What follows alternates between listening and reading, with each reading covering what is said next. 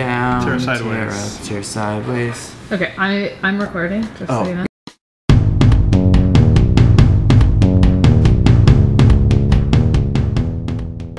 Hi, welcome to the Teardown. What's your name? I'm Joe. That's cool. Joe works here. He's an industrial designer. Yeah. He's really great. And he was like, you guys just take things apart. Why not put something back together and make it better? What are we doing? We're gonna fix my old iPod. This, as opposed to other episodes, it's not about tearing a new product down. This, of course, is an old iPod. What year is this from? 2006. Okay, 2005. so it's almost 10 years old. When did you get your first iPod? Almost. I had the very first one, the 5 gigabyte. Okay, so there's two problems with this for you right now. The battery life has decreased over the years. Yeah, over the what is it, 12? Yeah. The long time. And then your amount of data or your music has increased a lot, so it doesn't fit all of your stuff anymore. Yeah. Plus, the hard drive that's in there is going to make the battery life shorter because it is an old hard drive that moves. Cool. And where did you get this repair kit? Part of it is from eBay. I don't know who makes this. It's a Flash Quad. And the other part is from iFixit. They sell repair kits and the batteries for this thing still. One of the few people selling batteries that won't make your iPod explode because they're fake. We are going to open it up and do a modification of it. So this is not a tear down. It's more a tear sideways. It's a tear sideways and then maybe a tear up. Build up. Build up. Tear down. Build up.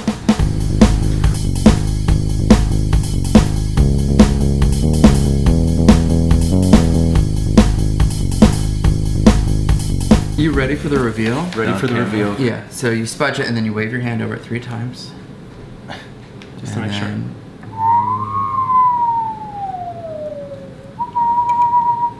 Try not to tear Apple moving cable. sold people a hard drive with a list. That was it. The most of this heft is just from the hard drive.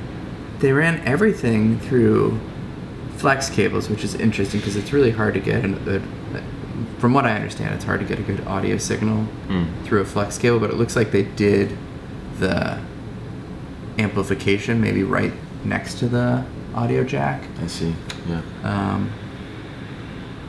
It's cool. It doesn't look super different than, technology that's, 13 years?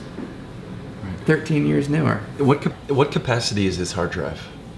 This was 30 gigabyte. Okay, got it. Which was mind-blowing at the time. Right. Well, for a few reasons. One, the capacity, and second, the voltage that it operates at. You can see it says 3.3 volts here. So the whole idea of a low power, high spinning We're skipping steps. hard drive was kind of new. So before we disconnect the hard drive, we should disconnect the front from the back. Okay.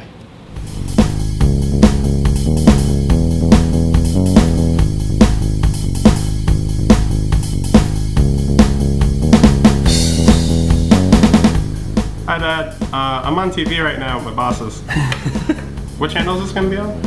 YouTube. YouTube.com. This is going to be on YouTube.com. Right here. Got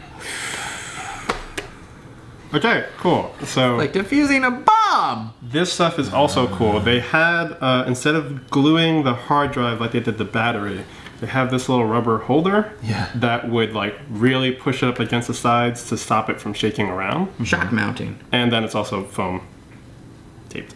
Right, to keep it in there. Because one of the best ways, it used to be, in the old days, it wasn't about breaking your screen, it was about shocking the hard drive.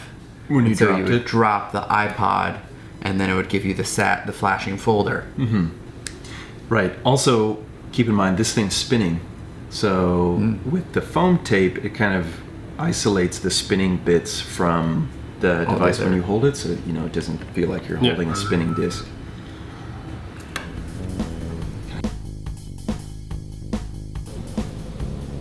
So this is probably the first time this drive is seen broad daylight in 13 years, so it feels a bit like a time capsule.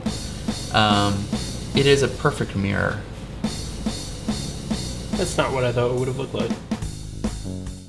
So we got the iPod apart. It's split into 2 halves. The front of the iPod is this co-molded, clear plastic and white plastic, and then it has screwed to it this magnesium frame. The magnesium frame traps the PCB and the screen.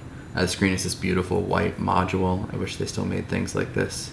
And then, you know, really similar to a contemporary electronic device, everything's connected with ribbon cables. Mm-hmm. And then on the back side, we have this stainless steel shell.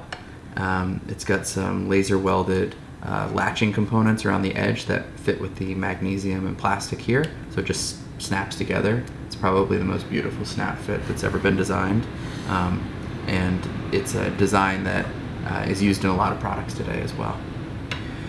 So screwed into a couple of the welded steel components are the hold switch and the microphone, which are on a common flex cable, and they did all the amp stuff around the microphone so that they didn't have to run it on like heavier gauge wire from the main PCB. Cool. And then attached to the back is this battery. It's sat down here. It's a lithium ion battery, not a lithium polymer battery, which is a small distinction. And then we have the hard drive. These are all the components of that. This was the spinning, this is the hard drive, the spinning disk inside of the thing. And it's so pretty. It's very pretty. It holds 30 gigabytes of data somehow. This is the head that reads it. I don't know. This stuff, like, it actually blows me away more than the solid state. This incredible, this arm operates, it has this little coil here, and then this is a magnet that sits inside the design, and the magnet creates a field and the coil switches, and then this arm can move by like insanely precise increments and then read that part of the record that you want to. It's wild to me. And kind of what we've done with solid state memory is we've taken this, which has all of the ones and zeros written on it, and we've made every 1 and 0 addressable. And somehow we've managed to do that in an even smaller space than this magic spinning disc. What else is crazy in here? They've got these tiny pretty little plastic clips that keep the cables managed.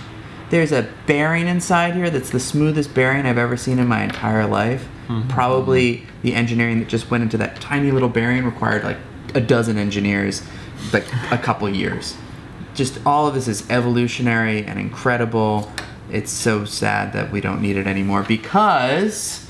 Forget all those mechanical parts. We have this tiny, tiny little micro SD card that will hold more than 4 times the amount of memory. And we're going to place that into this, which could hold 3 more, but there's one caveat for replacing it. There's a certain number of songs that iPod can think that it has. So even if you put 4 128 gigabyte cards, it would only read up to, I forgot how many thousand, and then it doesn't know that it has the other ones. So if I were replacing this with the 80 gigabyte card iPod, then that number would be higher. But I only want 128 anyway, because that's already insane. And yeah.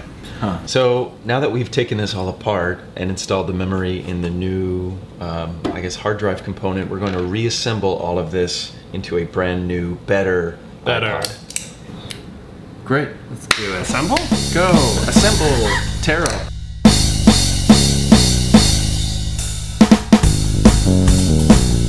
Oh my god, it's so cool now. Wow! It looks just like an iPod, but like with future technology.